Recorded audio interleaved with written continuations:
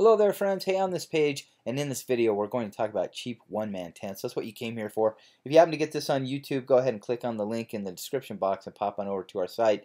And if you're watching this on the website, go ahead and put your name in the little email area there next to where you're watching this video, and we'll send you our preparedness quick start guide. Alright, so let's get into the thick of it here around cheap one-man tents. The first of all, and by the way, you can click on any of the links or pictures below to learn more. Here's the AquaQuest hooped bivy tent, one person, single pole. I love this thing. It's just slightly bigger than your sleeping bag, but if you're on the backpacking trip and you just want to have something that you can set up quickly, provides plenty of room for your gear, and it's nice and waterproof, this is your answer. Now, if you want to try the Kelty Solita 1 tent, this is only 3 pounds 6 ounces, perfect for backpacking. It's got the tent cube design. It's backpacking friendly. Of course, it's got the compact folding poles and the roll top cube carry bag and tape seams. There's also now the Miltech Recom one-man tent multi-tarn. All right, I like this thing. It's you go invisible in this thing when you're out in the wild, which is not a bad idea, depending on your function. One-man tent, a compact wind and storm-proof form, ideal for summer camping, for festivals. Zipper at the entrance allows for easy access, storage, and space of equipment in the hall.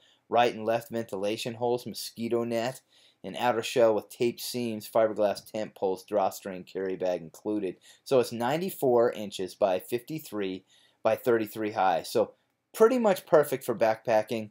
You want something a bit more lean than that, you've got the Eureka Midori Solo one-person tent. It sleeps one. It's factory sealed, main fly and floor seams, one door, one vestibule. It's got about 14 square feet. Strut pole increases the usable space, which is true. I kind of like the height on this one. Some of them you can't quite stand up or even crouch. This one's perfect for that. And finally, it's the Snug Pack Ionosphere one-person tent Coyote 10. This has got the fly sheets, lightweight 210 polyester ripstop with a 5,000 millimeter waterproof polyurethane coating. This is perfect. I really like this one for the front end little entrance right here where you can put your gear and yet slide in nice and comfy, cozy.